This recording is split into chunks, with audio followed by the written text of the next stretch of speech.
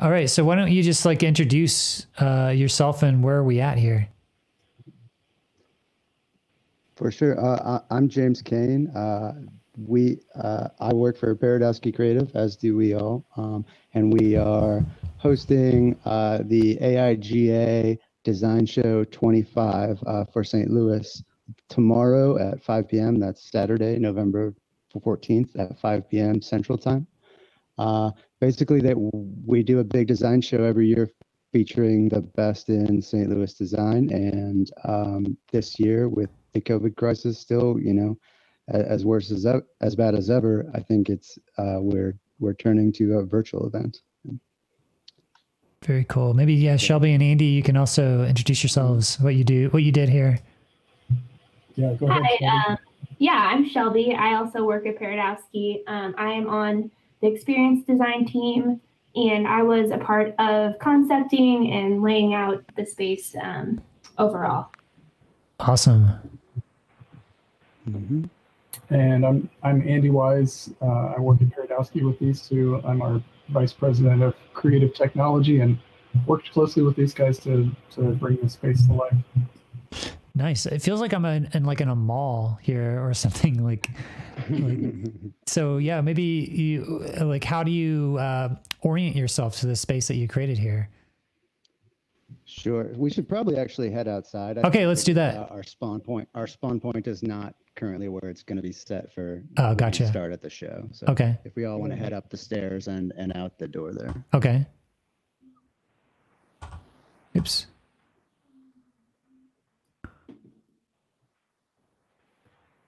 Whoa. Ah, there we go. Got stuck on the stairs. Okay, here we go. Oh, wow.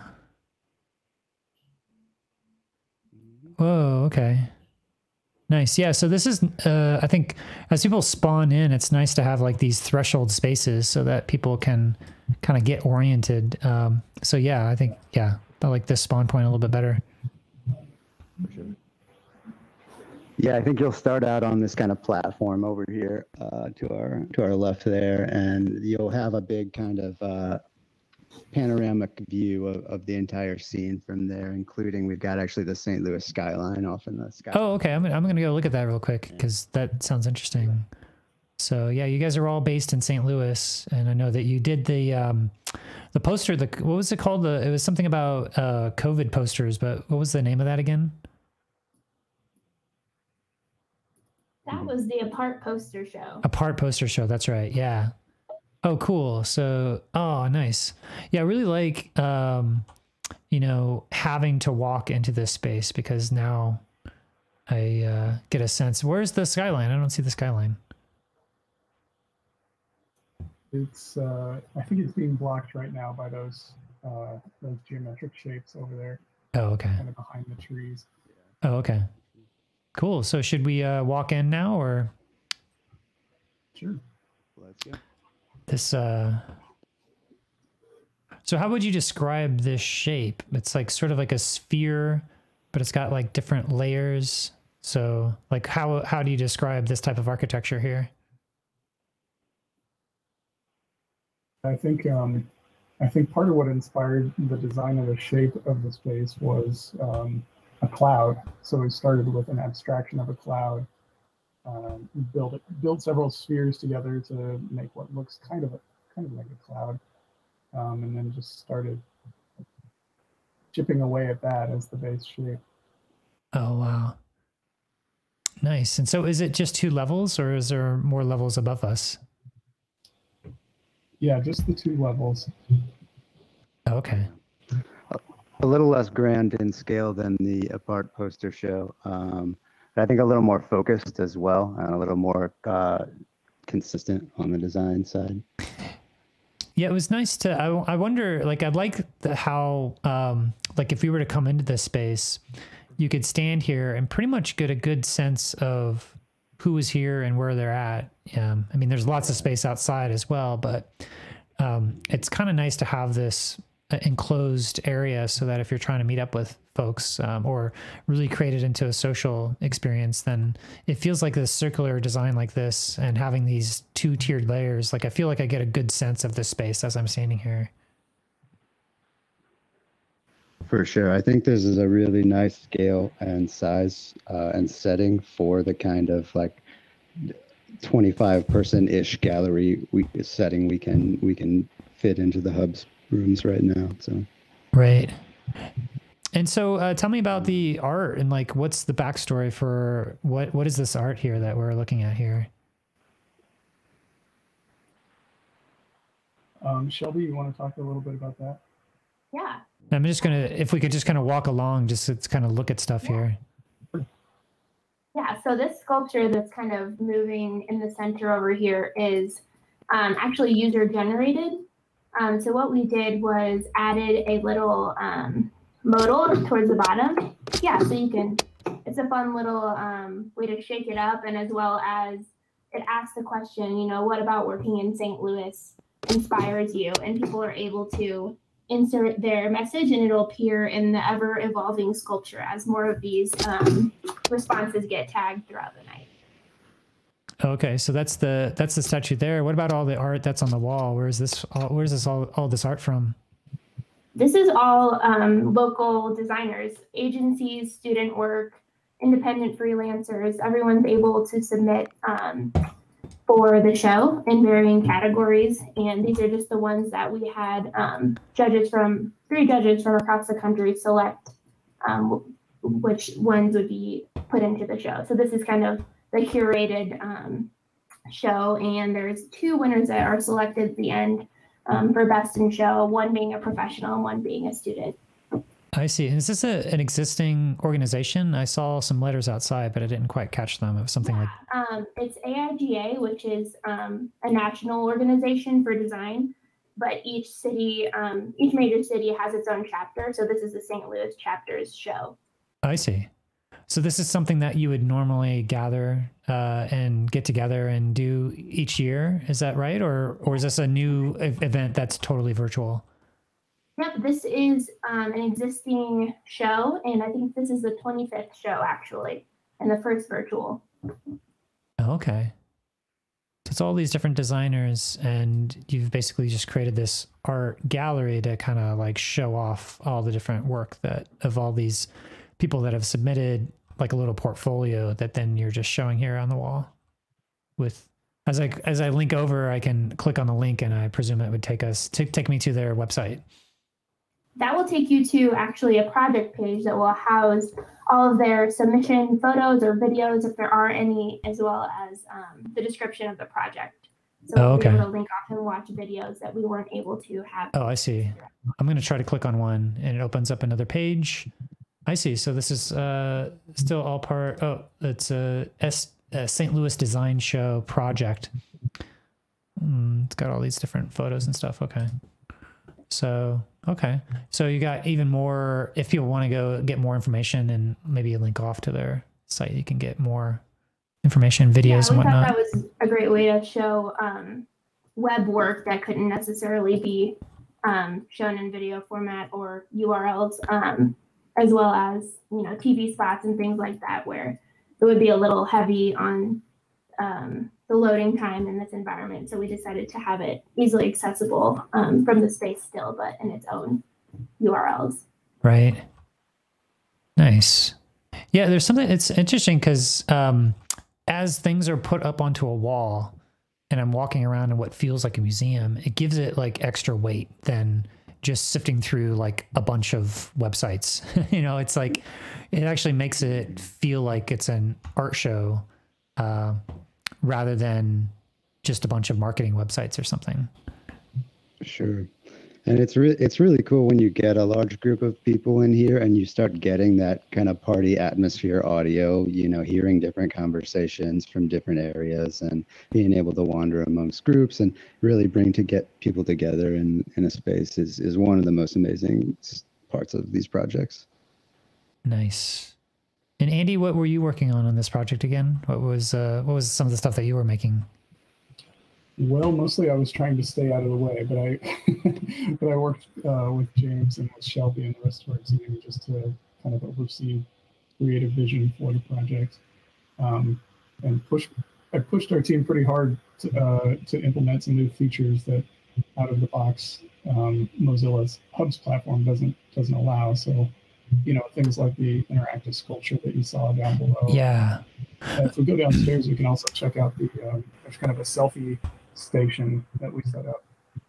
Yeah, I think that the thing that I don't see as much in a lot of Hubs worlds is that level of interactivity, because usually things are so locked down that there's no real interactivity or engagement. But and Kent, tonight, for right now, or for tomorrow night, for the actual debut, we're actually going to have a scripted awards moment. So right at 5:30 p.m., I believe, Central, we're going to announce the winners, and confetti will fall from the sky, and a video will pop up. Oh, cool. With a judge explaining who won and what we're doing here and all that. I see. So really trying to take that interactivity and that scripted content stuff to another level in these spaces.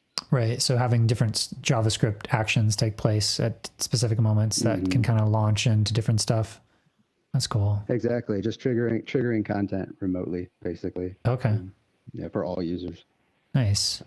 That's so cool. This is the work that you're doing there is really great, with the, building these worlds. And, I imagine you did something similar, which was to upload like one file that has everything all together with one texture and everything. Is that like a lot of optimization in Blender, and then basically uploading the binary here?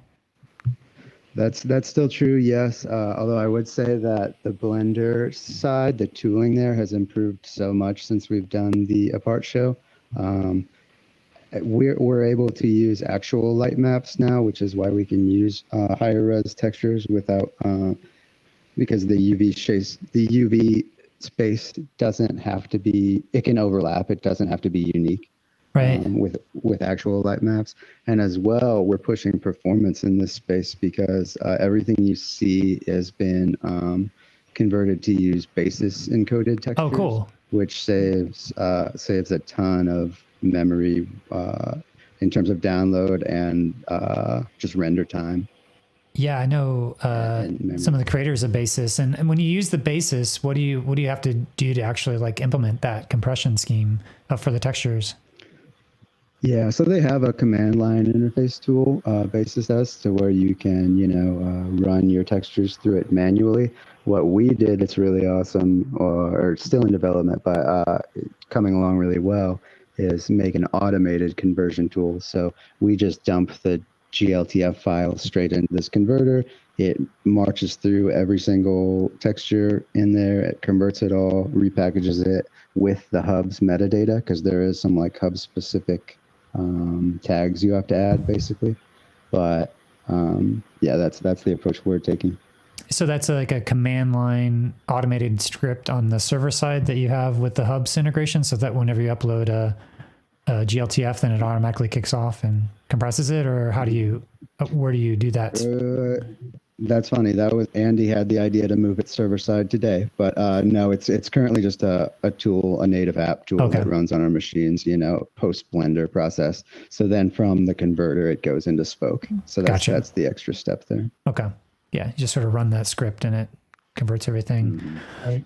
One of the great improvements in the Blender pipeline that James was mentioning earlier, there have been several, but one of the most immediately noticeable was the fact that denoising of textures and materials is a lot easier than it used to be. So whereas with the Apart show, we had just huge, massive render times to get the quality that we wanted and to get the noise out of everything. You'll notice that everything is relatively smooth throughout the space right now, and that's in large part to those improvements within Blender. Yeah, as I'm standing in this space, we're on the basement area now, my eye keeps getting drawn over to this area here, because it's such a interesting little cutout with like a mural here. But, with a little selfie. That's cool.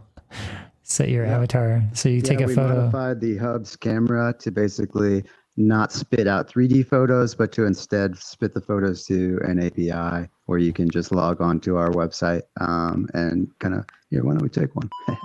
I just took a photo. We can log onto the website and check it out there. Nice. Access externally. Yeah, but this oh, that's interesting. I just wanted to be in this space just because it's kind of an interesting shape. It's like a little cutout. It's a little Shelby, why bowl. don't you talk about the artist that made this piece? Yeah, so there's actually a muralist on the AIGA board that we asked him to see if he would be able to create a piece specific to this space, and he kind of took our existing branding and the theme of the show and ran with it and came up with this beautiful, colorful, and immersive mural that, like you said, kind of draws people in. Yeah, it's really striking in terms of the color and the composition, the contrast, but also the architecture of this little space, because you have the bowl that's out here and you kind of see the little other bowls, but yeah, it's just kind of interesting shape. I don't see a lot of physical architecture that looks like this, and so it feels like a very distinct type of virtual architecture, which would probably be possible to do this, but I don't know, with the angles that this is laying and everything, it'd probably be, maybe a lot harder to actually like do some of this angles and stuff within physical reality. So it's just kind of like there would be a lot of tension on that hinge over there. This is kind of like a huge clamshell design on top. Yeah, the actual connection is right over by the door. So I don't know if that's physically possible, but I do think it works well here. Yeah. Yeah, well, I'm gonna keep moving around here and just check out all the other spaces here, because you've got more art down here, little spaces, little seats. Although I don't know if you can actually sit down, but yeah. One of the things that I always am curious about in spaces like this is the types of like dynamic and organic clustering that happens, and whether or not it feels like, because it's a big circular space, what I would imagine is that people can self-select by getting enough distance away to be able to not like get up right in next to somebody and start talking and interrupting a conversation. I think that's probably still to this day that you don't have a good intuition as to how far your voice carries in spaces like this. And so it'll be interesting just to see, as people are kind of milling about, if they're able to like figure out organically, like what's a comfortable distance to be away from people. But in terms of using the architecture to help guide people into that, I'm not sure if it's necessarily clear, for me, at least, when I see this, like how far away, sort of where it feels comfortable, as an example, to kind of cluster, because sometimes like you start to feel a little claustrophobic when you're standing in different spaces. So yeah, there are a lot of things to balance there, of making it sure that people feel comfortable of just kind of like organically clustering, while also having the literacy of each of the people that are here, making sure that, they don't have people that are just like interrupting your conversation by getting too close and carrying on a conversation. So a lot of that type of like social etiquette and social dynamics, I think, is still early, and what I'd say is in like an infant stage, but also just from a design perspective, how to really like mitigate that and make that easier. Yeah, it's been fascinating to watch people use the space and see how they do organically cluster. This space is a pretty huge departure from the room-based environment that we had for the Apart show, for example, where there's kind of an implied clustering framework. You can choose to exit a room or be in a room and be around those people. This space, on the other hand, is very open-ended, but I think the addition of having an external environment, something that feels like you're stepping outside, will probably be a welcome addition for folks, just to get a breath from everything going on inside. Yeah, I have to say, I fire animations. Go ahead, Kent. Sorry. Oh, I was just going to say, just, I'm in a 2D screen, but I imagine when I'm in VR that it's just going to feel more comfortable to hang out in a space. I think the square spaces that were in the previous space, although the art was great and it was very interesting to go from space to space, I wouldn't say there was any one room that I just like felt drawn to just kind of hang out in. But I think that the circular design of this room just feels a lot more comfortable to just kind of like hang out and be in one spot and kind of, you know, have this kind of cocktail party clustering effect. Awesome.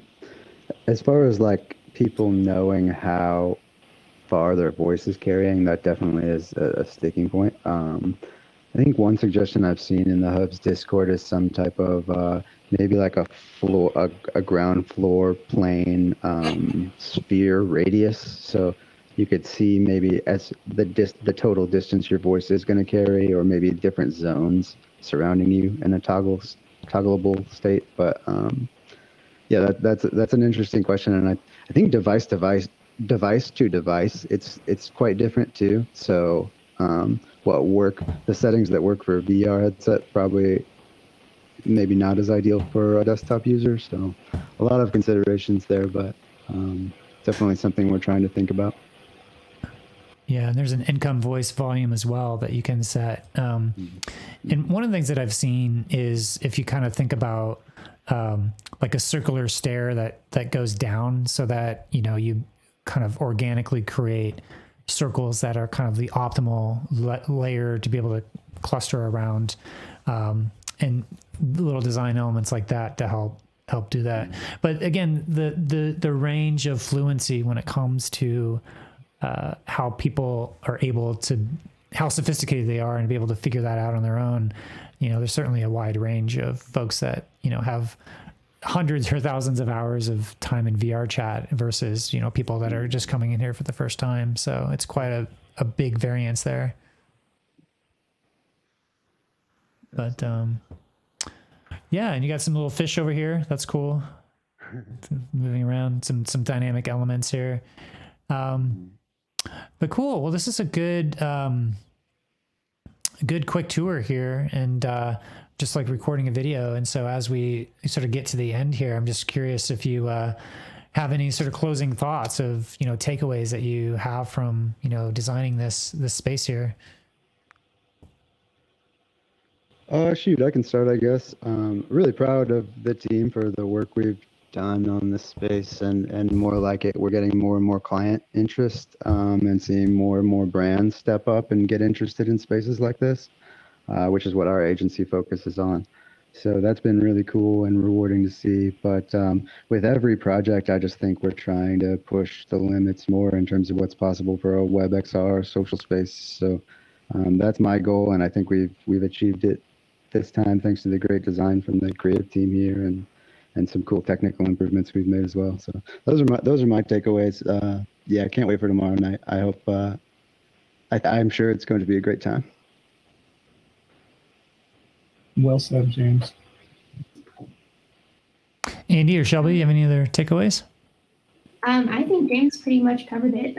It was a very collaborative effort, as like he was saying, as we continue building these spaces and learning and implementing new technologies. It's just really interesting to see how we all grow as a team and sort of work through this stuff together and get such great results. So like James was saying, I'm very excited for tomorrow, and I hope everyone enjoys it and gets as much fun out of it as we did making it. Sure.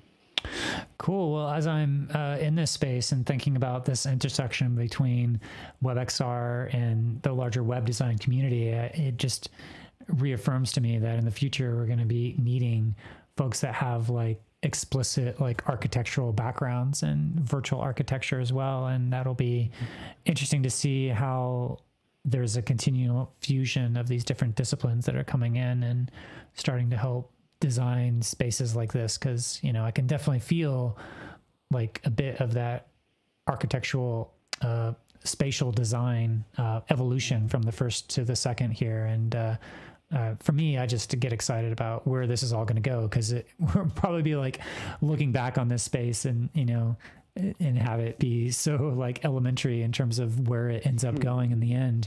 But just what we hope. It's kind of like any new technology. The first, you know, our first experience with this was, can we do it? And every experience after that was, how can we make it amazing, and how can we make it better? So yeah, cool. Hopefully we look back on this and with great disappointment and see a lot of things that we could have improved had we known. but it should be a fun night tomorrow night. And what time is it start tomorrow in Central Time? 5 p.m. Central, I believe. And I think. Yep. Okay, so 5 p.m. Central, Saturday, November 14th, 2020 is the opening here. And what's the name of this space again? This is the 25th AIGA St. Louis Design Show. Okay. Awesome. Well, congratulations on this epic job here again. And again, I think what your agency is doing some of the most innovative stuff here at WebXR, continuing to push forward the medium. And yeah, excited. Hopefully I'll be able to drop by and check out the crowds and everything. And yeah, see the continued evolution of the Hubs enterprise implementation here, and you know, how the community starts to come together in these spaces. So congrats on another great space, and yeah, have a good opening tomorrow night. Thanks so much, Cool. Ken. Thanks so much, Ken. Yeah, really appreciate you stopping by, and thanks a lot for the kind words too. Appreciate that.